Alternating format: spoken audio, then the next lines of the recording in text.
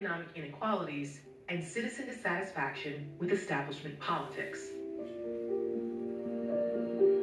The countries that tend to do well in our freedom score are Scandinavian countries, Finland, Norway, Sweden.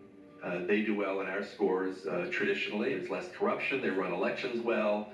I think those countries, by the way, will be challenged over the next number of years by some of the issues that challenge America and other countries where there's a greater diversity of population, where there's more immigration. And that tends to provide tests for governments about how well they can protect the rights of other people as opposed to just a monolithic majority. Our country is mostly Lithuanians.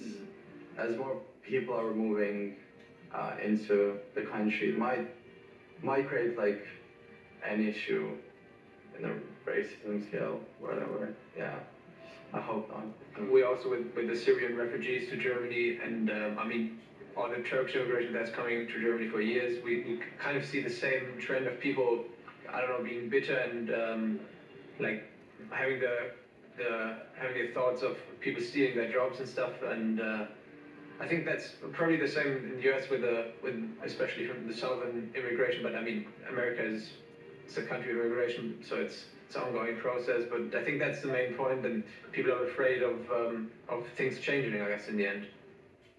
Italy is a country, I think, that's about where we are. Italy has had a more chaotic democracy, and in Italy is an example of a country that really has not delivered, strongly across the way for economic growth and really functioning of democracy.